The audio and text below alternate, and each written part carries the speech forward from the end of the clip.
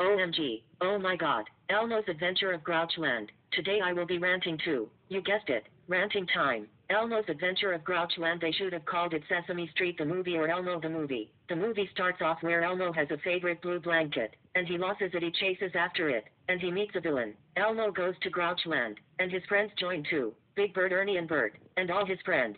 God, talk about a Sesame Street movie. Really? God, Sesame Street sucks. I hate Sesame Street.